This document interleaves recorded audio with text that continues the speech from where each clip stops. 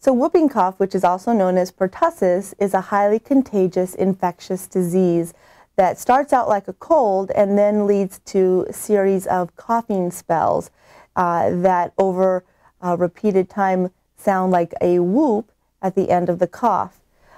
We have seen a resurgence of cases over the past few years, and one thought of that is the immunity from previous vaccinations has started to wear off. So it is now recommended that everyone receive a booster shot if they have not done so. It typically comes with a tetanus combination so that most people can get that in addition.